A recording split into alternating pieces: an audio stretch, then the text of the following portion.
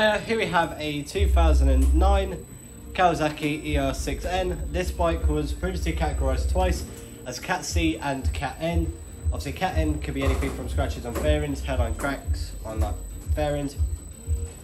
It could be maybe it was stolen and recovered, so the ignition may have been damaged. Obviously the Cat C would have been slightly higher damage, but it has to be repaired to be put back on the road. Same with the Cat N. Obviously this bike looks like it's been fully repaired. I'm not too sure what they were categorised for, as it was quite a while back when they were. But obviously I'm going to go around with you on all the good and bad points about this bike. Starting you off, it does have the pillion foot pegs, and obviously the seat is all one.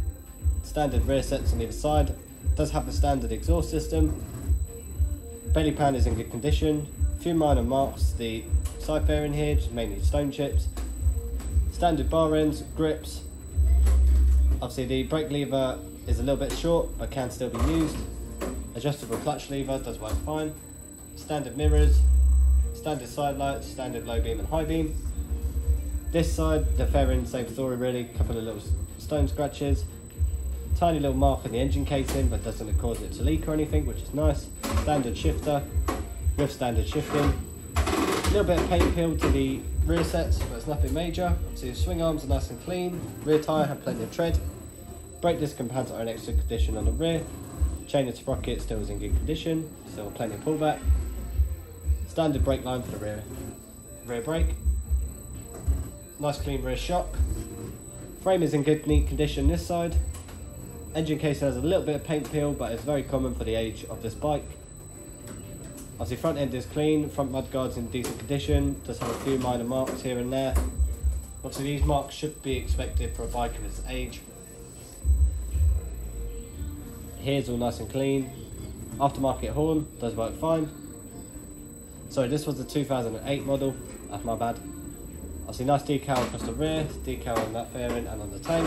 Tank sticker down the middle. It does have a back box, nice aftermarket back box mount. Obviously it all works fine, does lock fine as well. Aftermarket tail tidy with aftermarket indicators on the rear, and obviously the integrated mirror indicators on the fairings at the front there. This side, slight little marks to the tank. Obviously just a little paint peel there, but the rest of it does look clean. Headers look alright, in good condition.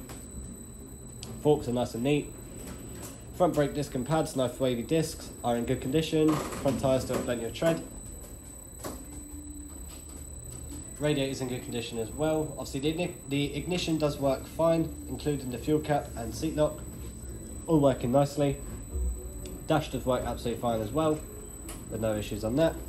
Does have an aftermarket LED tail light, they look really nice. Obviously the engine does run smooth, gearbox is smooth, clutch has a really good biting point. Currently this bike has covered just over 45,000 miles.